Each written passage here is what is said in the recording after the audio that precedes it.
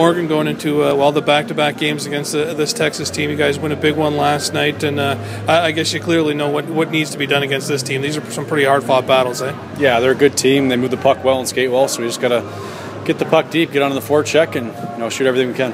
What was the difference in last night's game? It just seemed like you guys battled, and especially in that third period after giving up the goal, just kind of found a way to fight through it. Yeah, we kind of weathered the storm. They had bits of the game where they had us in our zone a bit, but Kondo played a heck of a game and stood on his head like usual. And the guys, when they got chances, they just buried them. You guys on the back end feeling the pressure on you with all the other, everybody's making such a fuss about all the injuries and all the guys that have been stepping up, but not missing a beat really.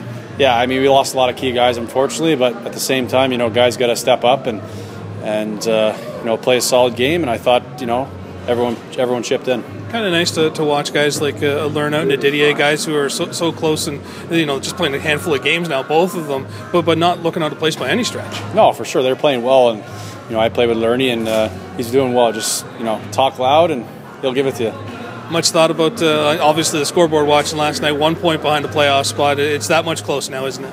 Yeah, I mean, we just got to focus on ourselves, game by game, and do or die every game pretty well. Thanks a lot. Thank you.